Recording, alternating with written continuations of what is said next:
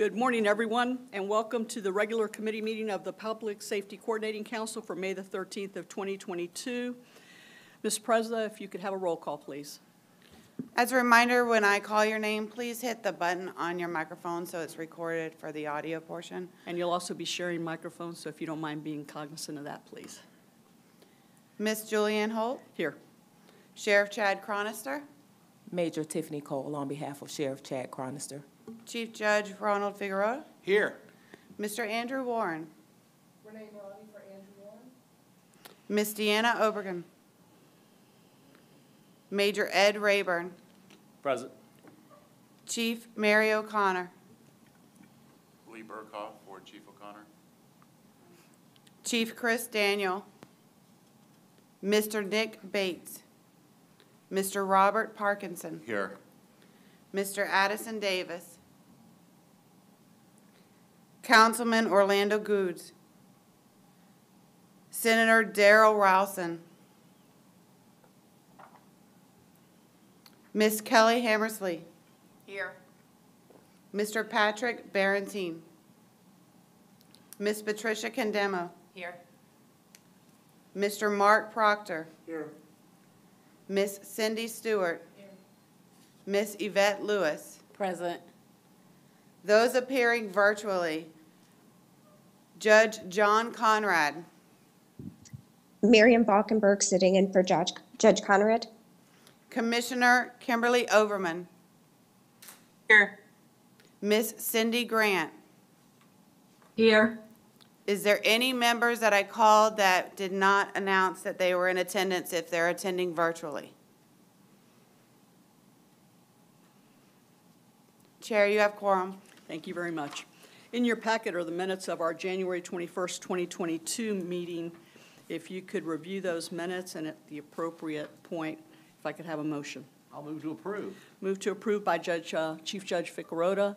Is there a second? Second. Second. Thank you by Major Rayburn. Any discussion on the motion? Any additions, corrections, or deletions to the minutes? Okay. All in favor of the motion to approve, please say aye. Aye. Anyone opposed? Thank you. We have no old business, but under new business, we are going to start with Mr. Parkinson, who is going to cover items 5A and 5B for us today, and then he will introduce our 5C topic. Thank you, Madam Chair. First item has to do with the sequential intercept mapping that took place on April 20th. The Board of County Commissioners accepted a Department of Children and Families Criminal Justice Reinvestment Grant to support the Circuit 13 Juvenile Mental Health Court. If you recall, the PSCC voted to support the application in early 2021 and agreed to provide oversight and engage in any required problem solving on the project. On April 19th and 20th, the sequential intercept mapping was held to support the project, and it was conducted at the Edgecombe Courthouse. The goal of the SIM was to assess our current system of care for youth with behavioral health issues involved with or at risk of penetration into the justice system. The SIM was originally scheduled for the fall. However, Department of Children and Families Tallahassee Central Office made an urgent request to expedite the mapping in support of changes to the Circuit 13 child welfare system. Chief Judge Figueroa and Court Administration stepped up to host the event with the County Criminal Justice Office. Chairperson Holt welcomed the participants on behalf of our PSCC and emphasized the importance of the work that we were doing. I just want to point out that we needed to target about 35 key stakeholders, and we ended up having about 52 key stakeholders participate. Interest in the exercise was pretty overwhelming, and we are appreciative of that. To ensure Hillsborough SIM findings were incorporated into the CBC, Community-Based Care Agency's resource development efforts, the Department of Children and Families dispatched their newly appointed Deputy Assistant Secretary, Megan Speaks Collins, and facilitated participation of the new CBC provider, Children's Network of Southwest Florida's Director of Utilization, Ms. Jane Widmer. The USF and the Technical Assistance Center should have the mapping and report work product completed in the next couple weeks, at which time we will be sure to share it with the PSCC members for their feedback and guidance. And of course, our goal is to use that mapping and strategic plan as a long-term strategic planning tool. So Are there any questions on that item? Anyone have any questions or wish to make any comments? Well, Mr. Parkinson, again, on behalf of all of us that are involved, especially in the criminal justice system, and that were present there for the mapping collaboration, we want to thank you and your staff again for the great work that you do, and we want to express our thanks to the Board of County Commission for their continued support of our problem-solving courts and their interest in enhancing our court system. And so please pass that message on to everyone. I certainly will do that, Ms. Holt. Under 5B, we have the Tampa Bay Reentry Roundtable Summit update. Yes, on April 28th, there was a Tampa Bay Reentry Stakeholders Reentry Roundtable Summit. It included representation from the Hillsborough Ex-Offender Reentry Network and PERC, which is their Pinellas equivalent, as well as the End Recidivism Project in Pasco. The goal of the roundtable was to discuss the challenges and resources surrounding jail and prison reentry and highlight the importance of addressing criminogenic needs, including enhancing educational and vocational achievement. The group asked that I keep the PSCC informed of their efforts, hence the update. Our state attorney, Andrew Warren, provided the keynote address, and I was the moderator for the event. We had outstanding interest and engagement for that event as well, and it included about 200 participants. A stakeholder panel including Circuit 6 State Attorney Bruce Bartlett, Judge Sean Crane, Circuit 6 Public Defender Sarah Mollo, U.S. State Attorney for the Middle District Roger Hamburg, Neil Voss from the Florida Rights Restoration Coalition, and a few returning citizens who are now Pasco Hernando State College students participated in the panel. Mr. Warren did an outstanding job of conveying the value of reentry services and their positive impact on overall public safety. I just want to take this opportunity to again thank Mr. Warren for his engagement, and of course Ms. Holt, you chimed in as well and gave some very positive comments on the importance of reentry in the community. Thank you, and I also know that Ms. Preza has sent out the registration link to the members of the council for the summit that will be held down in South Florida later on this year. And I would urge those of you that have an interest in this subject to consider attending that particular summit. We continue to collaborate and coordinate with them, and I believe that the Hillsborough County Sheriff's Office is going to participate during that summit. And so they will learn a lot about all of the different progressive initiatives that Sheriff Chronister has implemented during his tenure. Any comments, any questions? All right, then Mr. Parkinson, under new business 5C, the 1800 Orient Road Project Behavioral Health. And if the record could reflect that Mr. Bates is present. Yes, Ms. Holt. There was a schedule conflict. So our Healthcare Services Director, Jean Early, and our Healthcare Advisory Board Chair, Dr. John Curran, have offered to provide a comprehensive update on the 1800 Orient Road project at our November 18th PSCC full council meeting. So I'm going to ask that we do place them on the agenda for that meeting. But they did give me a brief summary of where we are. To remind the board, they also forwarded me a PowerPoint presentation that gives a fairly comprehensive explanation of what we're trying to do with the 1800 Orient Road project, with the caveat that this is what was proposed 2 years ago, and there's going to be some modifications as we go into the implementation phase. So in summary, in January of 2020, the Public Safety Coordinating Council was briefed on an effort to develop a behavioral health step-down program at the former Sheriff's Office work release site at 1800 Orient Road. The program would target persons with behavioral health disorders who were being released from jail and lacked appropriate post-release treatment and wraparound services. At the time, the County Healthcare Services Department expressed a desire to provide funding for post-release services. However, their funds could only cover the services and not the environmental modifications and construction costs necessary to convert the site to a treatment environment. The Hillsborough Sequential Intercept Mapping Reentry Work Group, which is co-chaired by Ms. Marie Marino with the Public Defender's Office, issued a report and recommended support for the program and related clinical practices. The PSCC subsequently voted to submit a letter of support to the Board of County Commissioners for the project and also offered to engage in any necessary problem solving to bring the project to fruition. I'm happy to report that on April 21st, Commissioner Overman and the rest of the Board of County Commissioners voted to appropriate the funds necessary to convert the building for use as a step-down program. And again, our Healthcare Services Department has provided a PowerPoint of the original proposal, which is included in your meeting packet. And I'm not going to go over it verbatim because many of you were there for the original presentation. But note the concepts, specifics are identified on page 5. And we're looking at about 120 beds. That's going to add significant capacity for the reentry system. And again, focusing on folks with those substance abuse and mental health needs that have been unmet. And the other issue we've had historically is getting folks into long-term housing. And we know that HUD regs had prevented folks from getting on wait lists while they were in jail. And because 1800 Orient Road is not the jail, we will be able to get people on wait lists for Tampa Hillsborough Homeless Initiative, as well as Tampa Housing Authority and the other HUD-related programming. So this is really a game changer.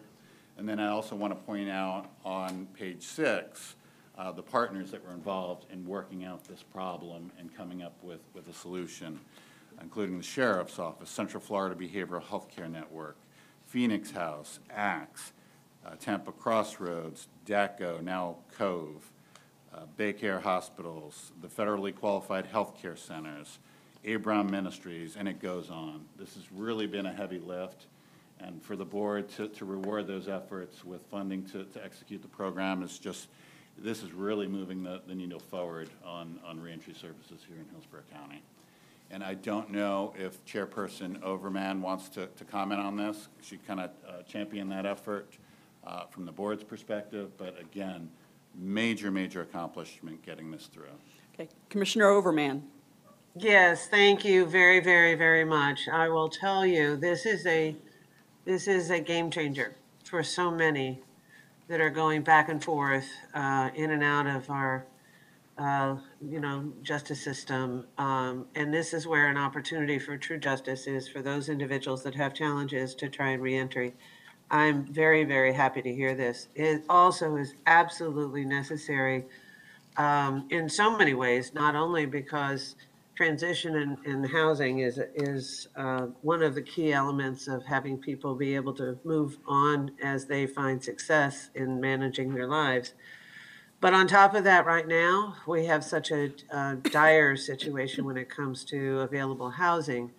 Being able to have on-site support to make that transition possible will make all the difference in the world. It's not easy. All of these partners are going to have difficulty finding places for these folks to live.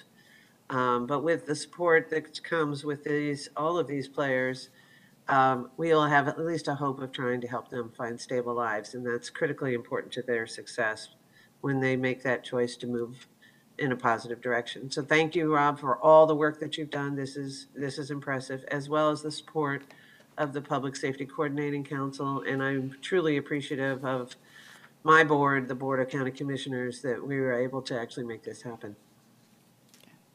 Thank you. Any other comments? Ms. Stewart? I just have a question. Great effort, Rob and Commissioner Overman. There, now it's on. But I have a question on the project scope. So it's 60 to 100 days, 120 days length of stay. Is that enough time?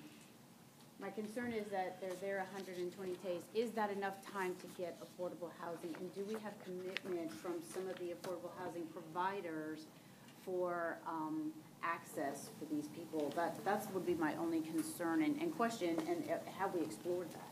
That is a good question, and yes, it is going to be a challenge, and yes, the right people are at the table to help with those solutions. Tampa Hillsborough Homeless Initiative is actually part of the Behavioral Health Task Force that has been working on this on the behavioral health side for the funding. Is it a silver bullet for all housing needs? Absolutely not. But we understand that the folks going through 1800 Orient Road are going to have specific priority needs for housing.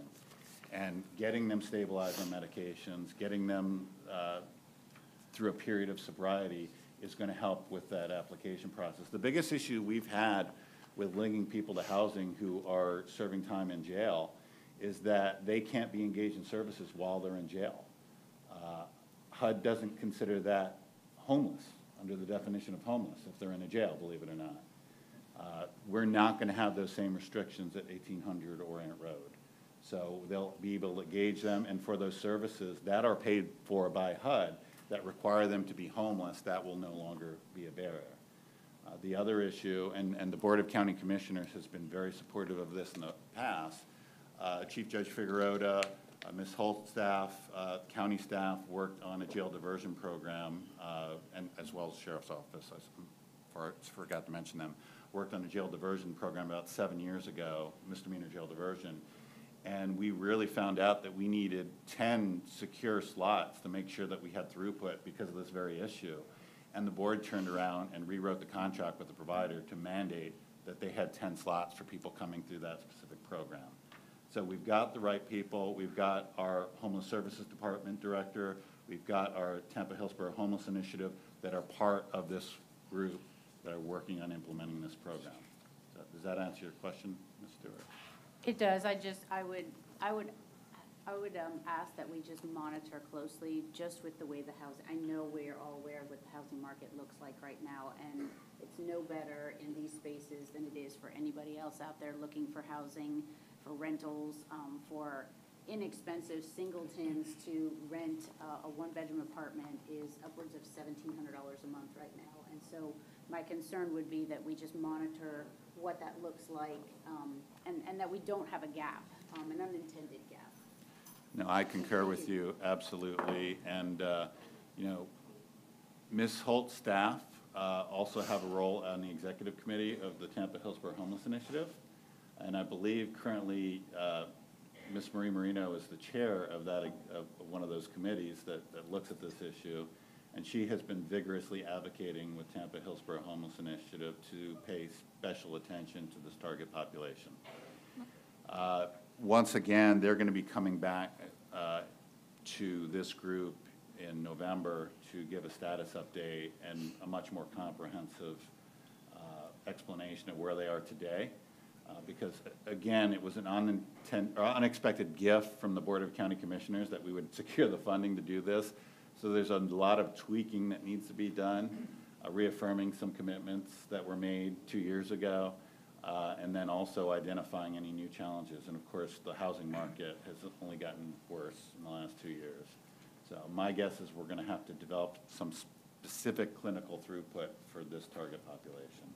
But again, when you look at some of the housing programs out there, when they see that they're a graduate of the Sheriff's Office in Jail Treatment Program or DACO or ACTS, it's much easier to get them housing than somebody who didn't go through a program.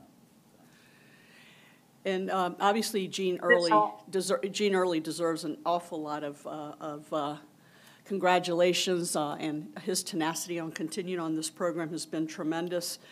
Coincidentally, at this time, Ms. Marotti, Ms.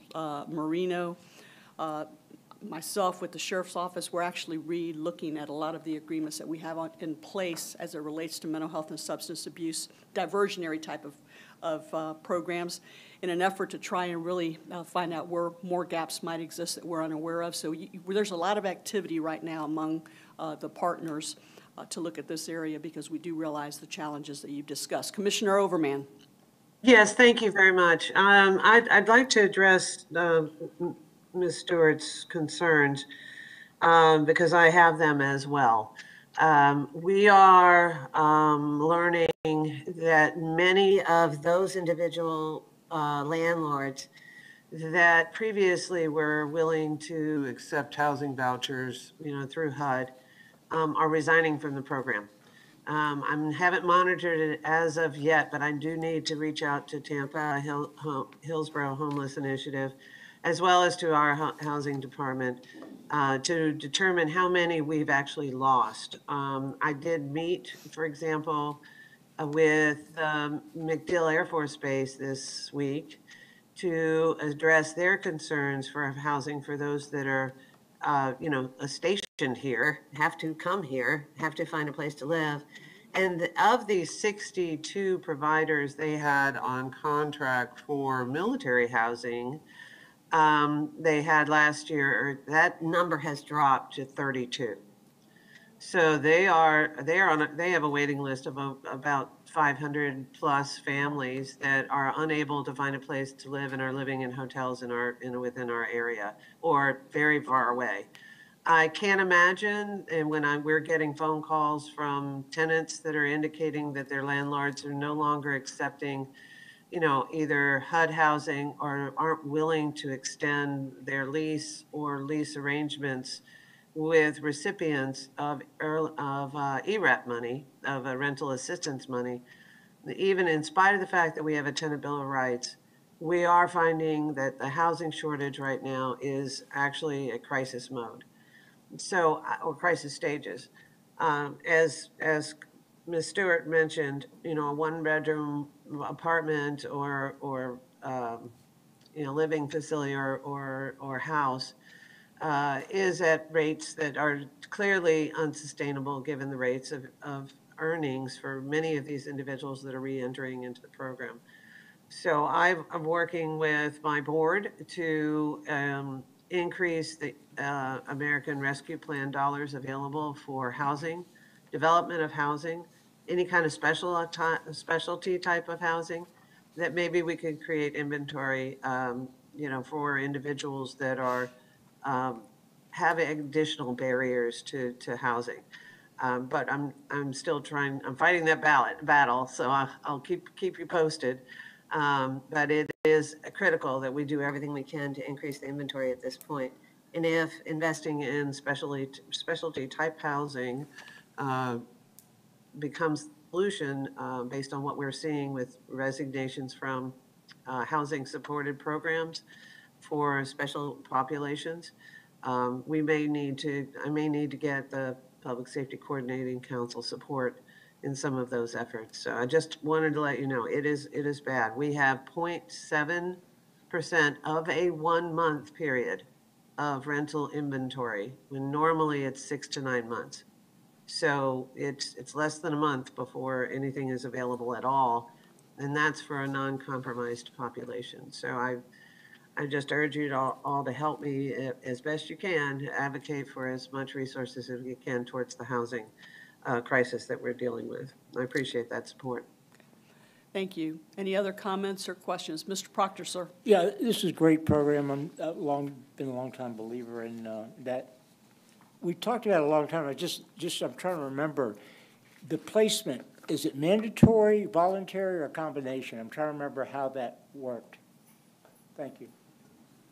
So the 1800 Orient Road is not going to be a locked facility, so folks will have to agree to go there.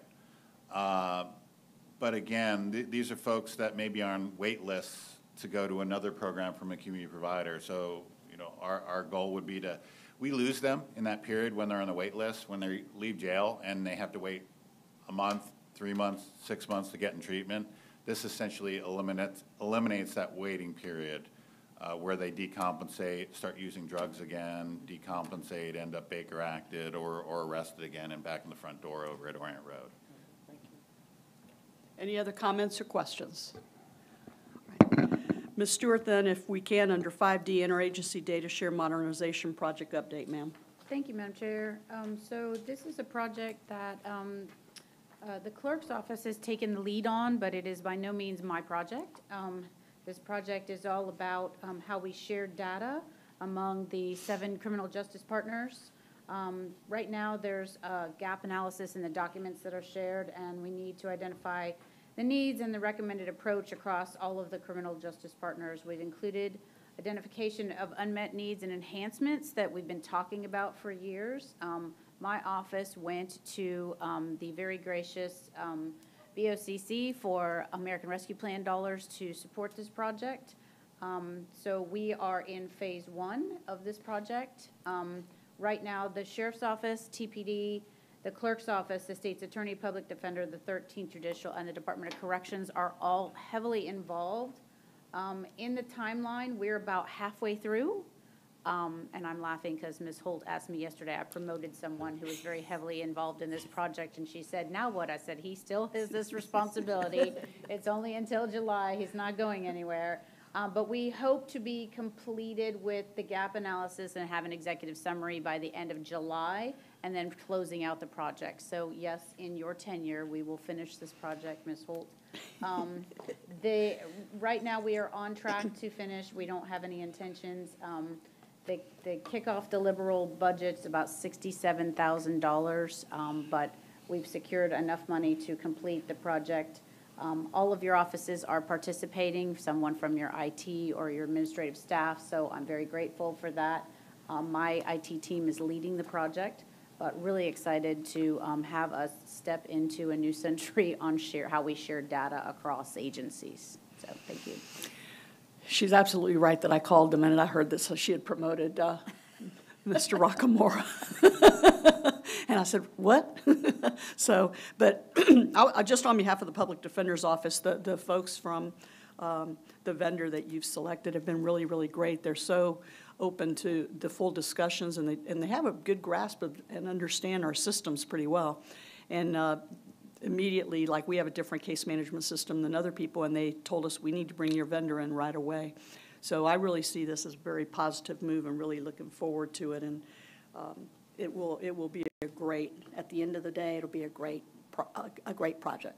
No doubt about it. So thank you very much for moving that forward. I know the Chief Judge is excited too, I'll bet. I'm very excited about it because, data is so important to the work we do. We need to have the accurate numbers that we all rely on. And of course, hopefully this will be a model for something statewide maybe, which would be really, really nice. So thank you. Okay. Anyone else comments or questions? All right, then Ms. Stewart, 5E, the Office of the State Court Administration and State of Florida Clerk and Comptroller's Florida Domestic Violence Court Information System Implementation. Wow, that's a mouthful. Is there an acronym or something we can use for this? There's an acronym for that, I'm sure. So our circuit was selected to pilot the Florida Domestic Violence Case Information System back in '21. To date, access has been set up for 5 judges, a lot of court admin, along with team members from my office who work directly with domestic violence cases. The system is fed data from CCIS, which is the Clerk's Comprehensive Information System, and all 67 clerk's offices participate in transmitting that data. The system allows a user to query statewide data on parties involved in domestic violence cases across the state. It provides access to the judiciary's DV bench book along with other valuable information. We're going to do a little bit of a demo, and I'm really excited that the Chief Judge is here because our current use of this is low. So we need to push this out to some of the judges who are duty judges for domestic violence. I know we've done a lot of work in that space this year with me at the agency. It's a focus of mine, and I will continue to push the state to do more to protect these victims. But this is a tool that I think Kamadi Youssef is on and is going to do a little demo for us.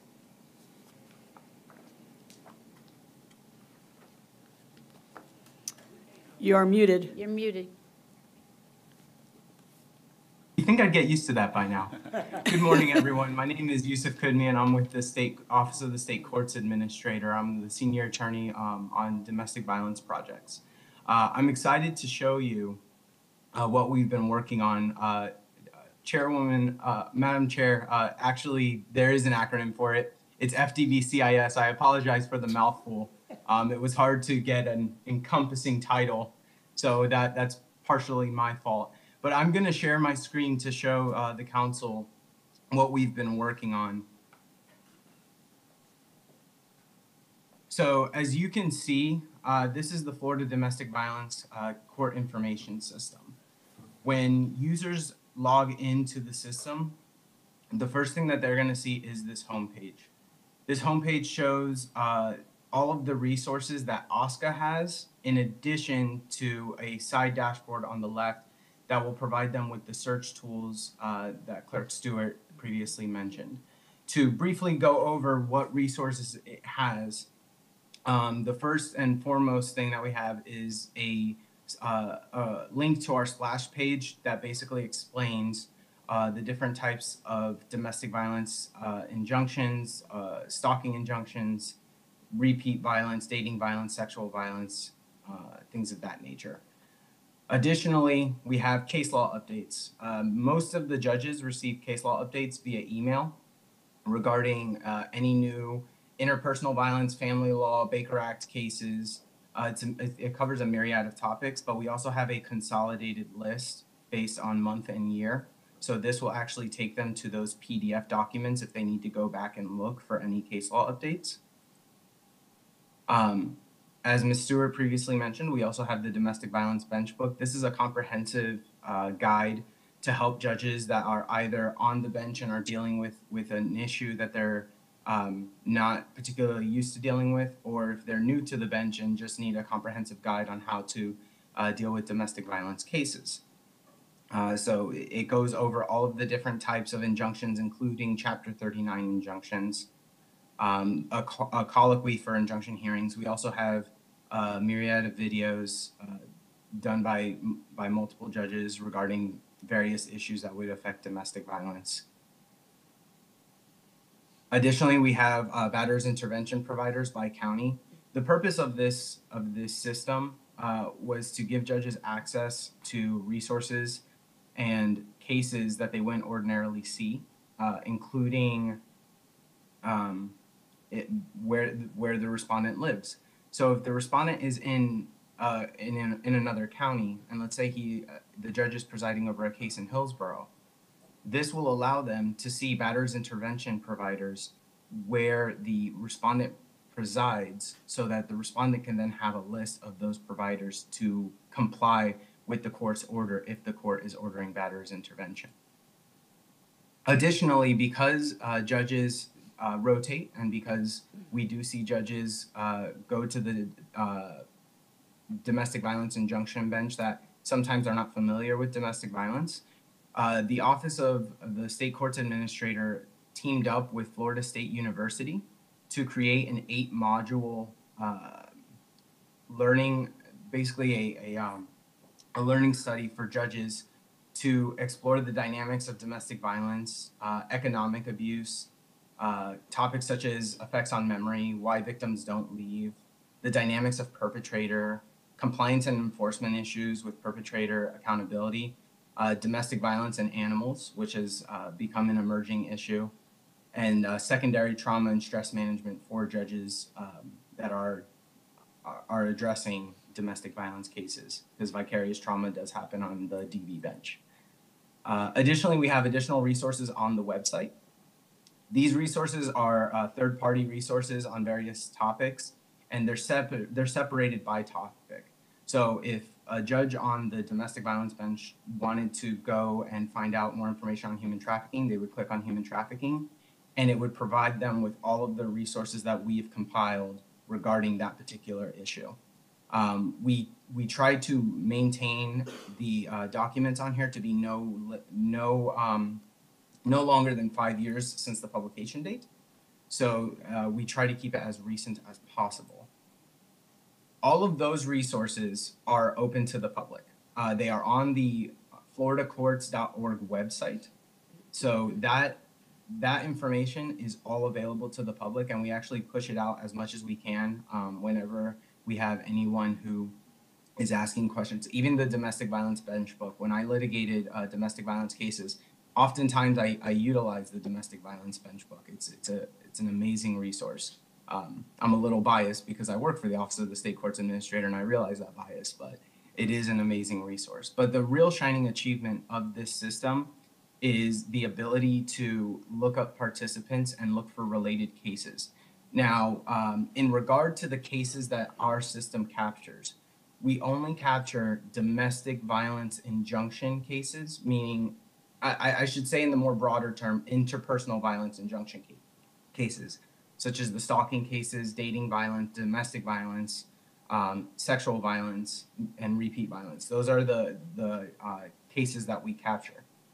Since the pilot began, we began working with the Florida court clerks and comptrollers to also obtain dissolution of marriage data, paternity data, and we're exploring other types of data to start collecting to relate these cases together, to give the family courts and the domestic violence courts a clear picture of what is going on with any related cases that may come up with domestic violence. So without any further ado, I would like to show you an example of what you would see on the page. So because of our data sharing agreement, I cannot show the council any actual data. This system is only designed for court staff, judges, judicial assistants, clerks, case managers, and court administrative staff. So for that reason, I had my, my information consultant actually create a dummy case. And he has a sense of humor, so he used Princess Peach to create it. So if I looked for Princess Peach and I didn't select a county, I didn't select a case type, this is what would come up for Princess Peach. There are 2 cases. So if I click on the user, it'll show me, not only will it show me the information of the user on that case, it'll show me the case where that information was derived from, which is test case 1. It'll also show me any related cases that are related to that individual. So we use what's called a fuzzy matching algorithm in order to match participants to cases. The fuzzy matching algorithm goes based on the spelling of the name and the date of birth. Now, the system isn't perfect. And because of that, we do have a percentage of accuracy that we use. We have a date of birth match, a name match, and then we have a total match. That's the degree of confidence that we have. However, this system relies heavily on that date of birth data. So there may be a case that shows up for an individual, but because a date of birth was not entered, we would not be able to capture it under the fuzzy matching. It would still show up in the system, it just wouldn't show up in the fuzzy matching algorithm. However, there are cases that we have, especially during pilot, I was contacted, said this individual, I think this individual is supposed to be related, and we would go in and look, and if they were, we would link them to the case. In addition to showing the information of the user, if I go into a particular case, it'll show me everything that is going on with that case. So it'll show you who the judge is, the case type, the case number, the division that it's in, the parties, the related cases that may involve one or both of those parties, any scheduled hearings, and the docket entries.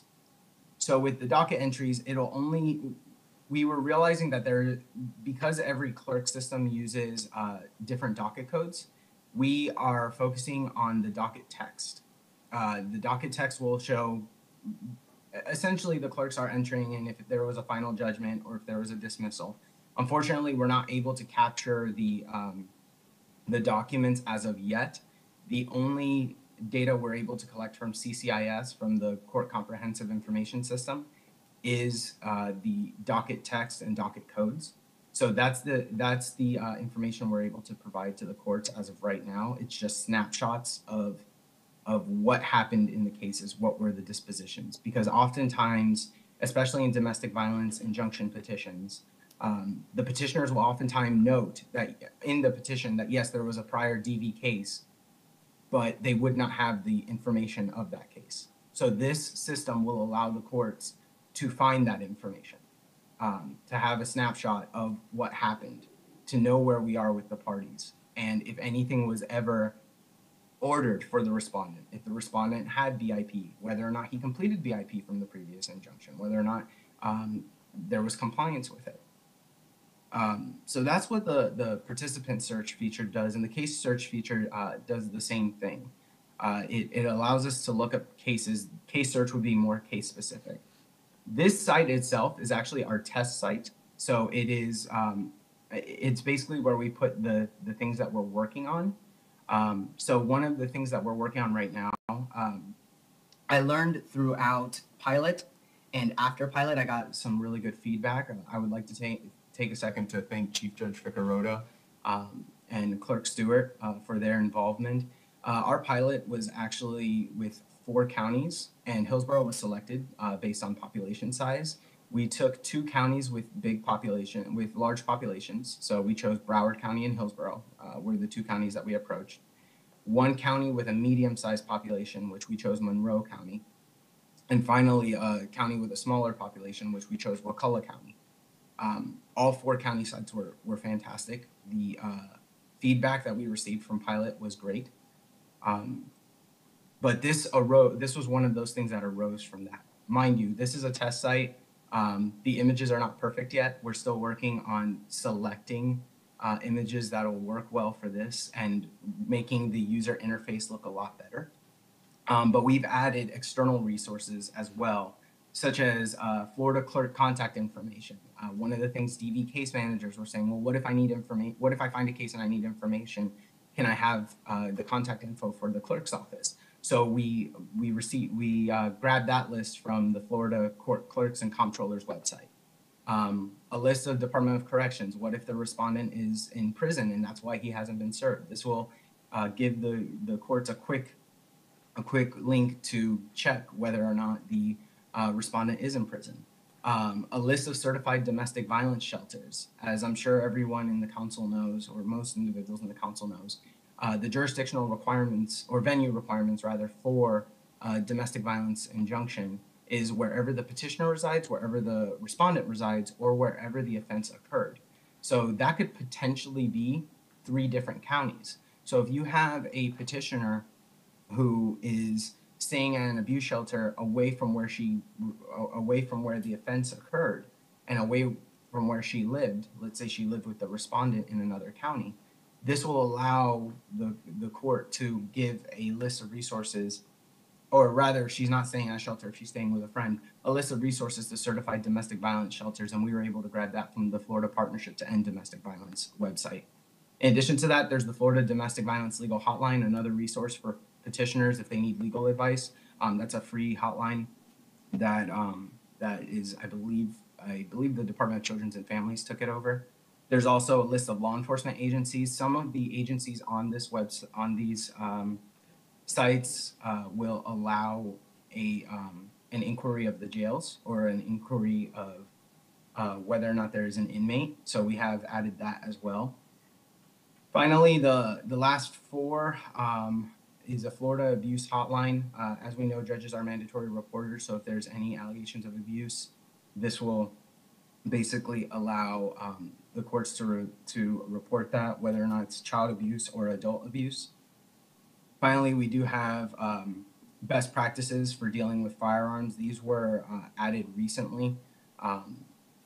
Some of them, so it's just PDFs that list the statutory mandates regarding firearms in domestic violence cases. And the second one was a best practices guide that was actually created by Judge Amy Karen from the 11th Circuit. And there's a disclaimer there that it may change from time to time, but it basically just gives some procedure as to what a court can do to deal with firearms in domestic violence cases. But that is the system as it stands right now. We were very fortunate.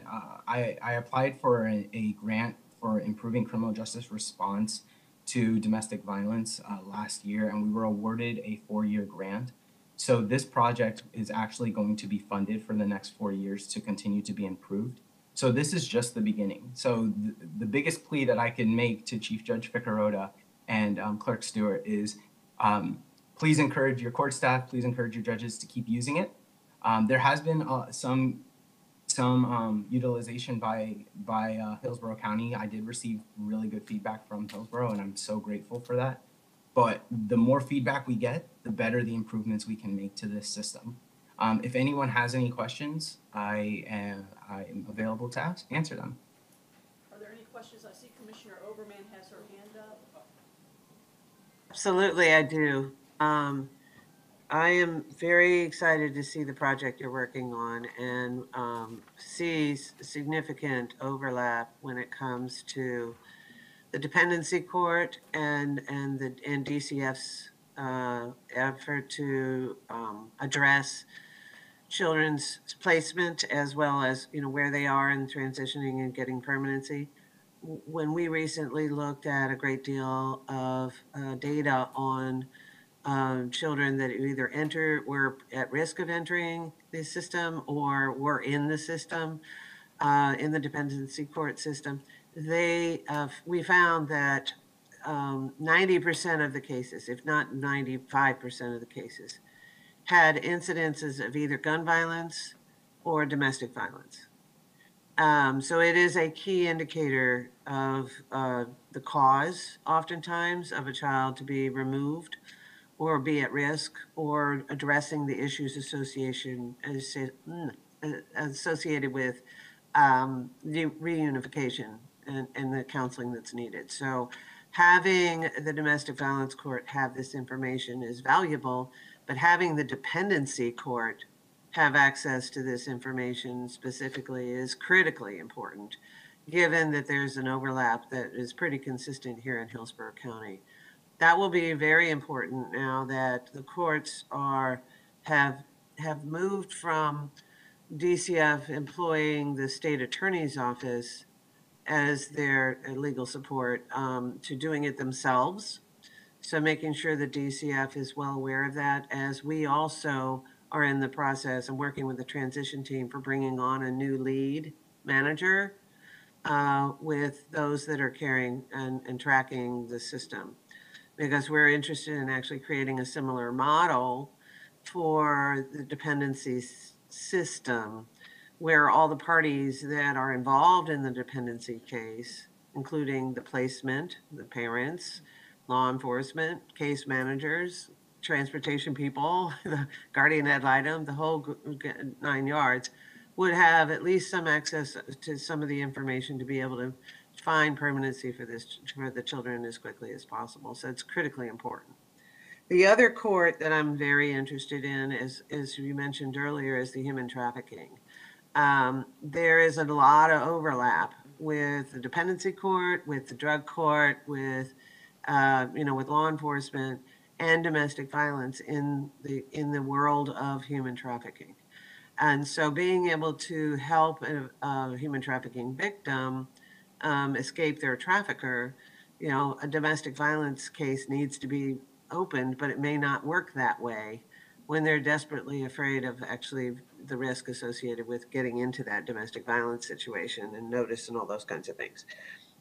We do have a court liaison that the Human Trafficking Commission actually funded through the court system. And so making sure that person has access to that as they're looking at cases, so they can see what cases are out there and map either resources or other issues that can come into play with human trafficking, assuming that they're identified as such.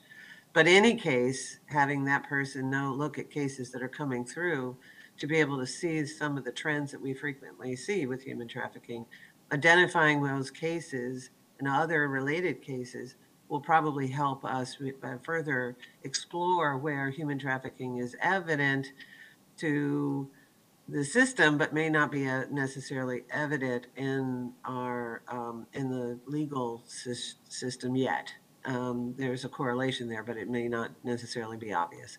So I truly appreciate the work that you're doing. Look forward to working with you on the related sort of projects that we've got going on, because I can see, as we've discussed before, the intercept map shows that oftentimes with adults, that it impacts domestic violence, it impacts mental health, it impacts human trafficking, and impacts the DCF system. So they are oftentimes interrelated issues, and I appreciate the work that you're doing. Looking forward to seeing this work for the judges so that they have an understanding of those elements and where the challenges and opportunities for correcting the situation can occur.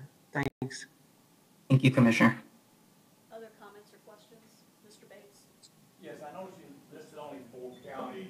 Well, are all 67 counties already in this, or are you putting them in slowly? And is it up and running for just the 13th Judicial Circuit? And who can access this information? These are all great questions. Thank you so much. First of all, yes, it is up and running. The system is actually a web-based system. So it's just a website. The judges would just navigate there, and judges, court staff, clerks would navigate there after they're provided access. And it's done through the Active Directory.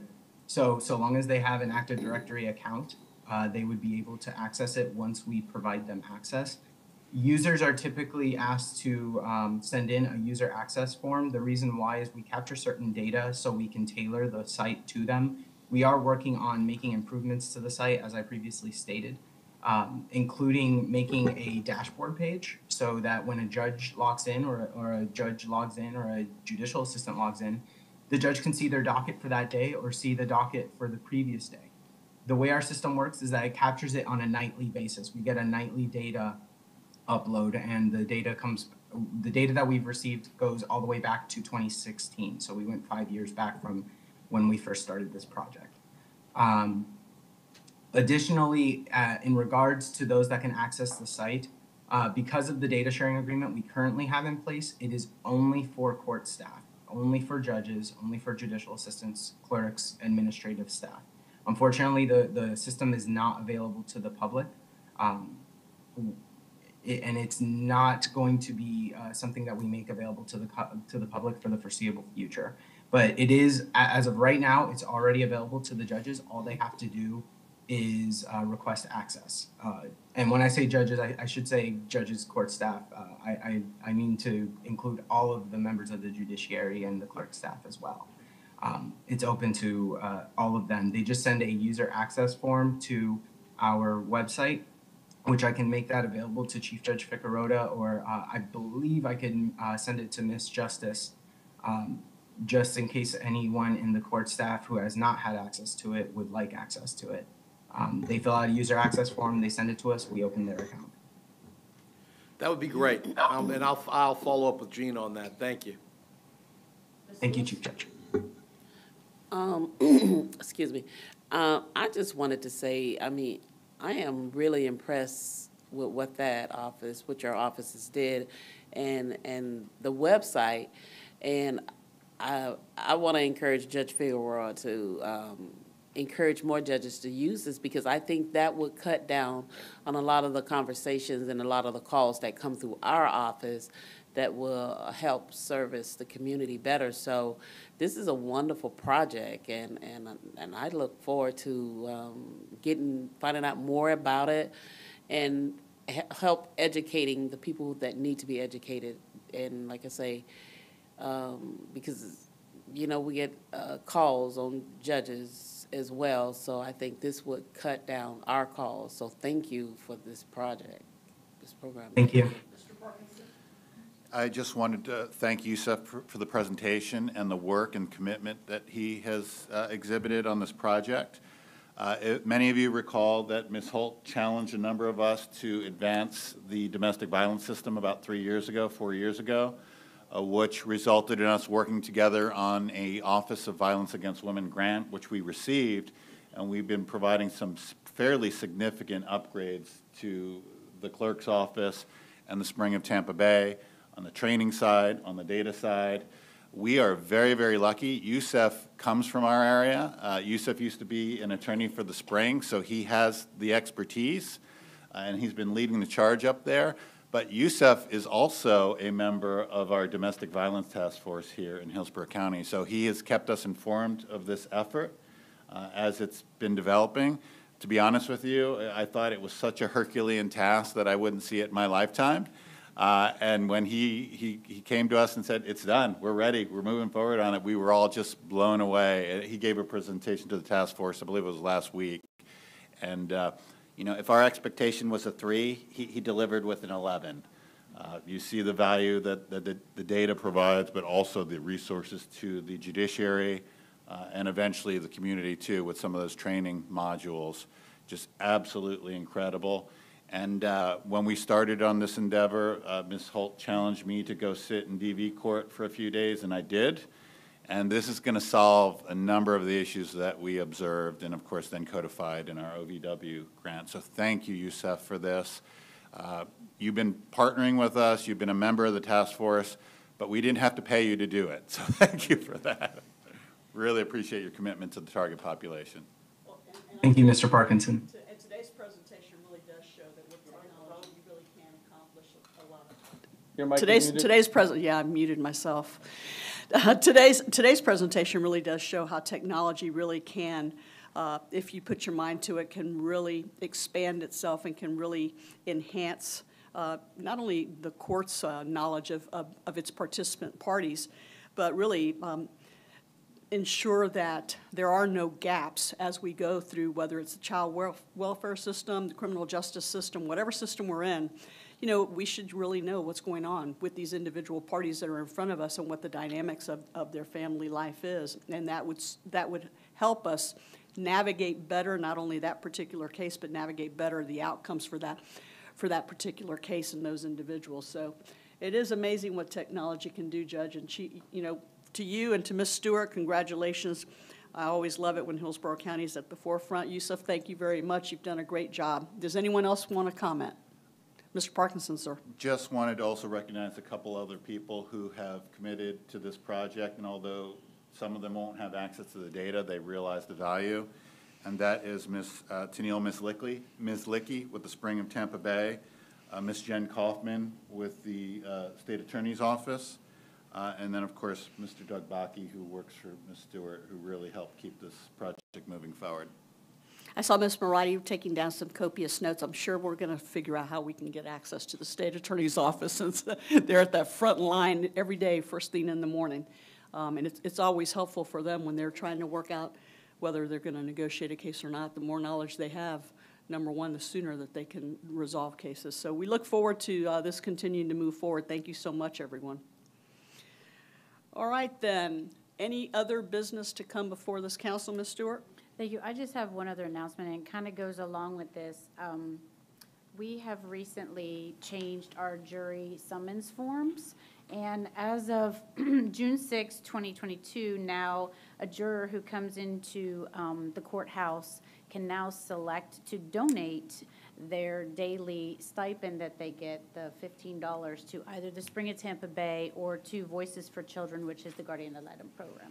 So that change is coming. Very nice. We're really excited to partner with those two agencies. A lot of people feel like the $15 barely covers their gas and parking for the day, which we cover their parking already, but it's a great way for us to give back to the community and for the community actually to participate in that. So I'm excited to announce that will be coming starting June 6th.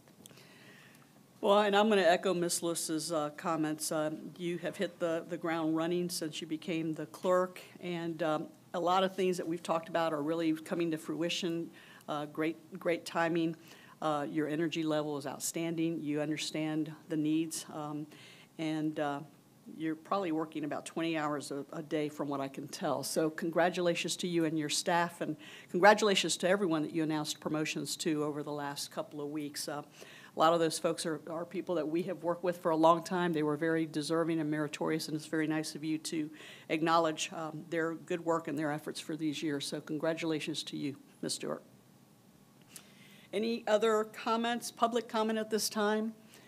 At our executive meeting for the Public Safety Coordinating Council, we took a moment of silence because one of the individuals that we always had public comment from was Al McCrae, who has passed away. And so if we could have a moment of silence at this time, I would greatly appreciate it.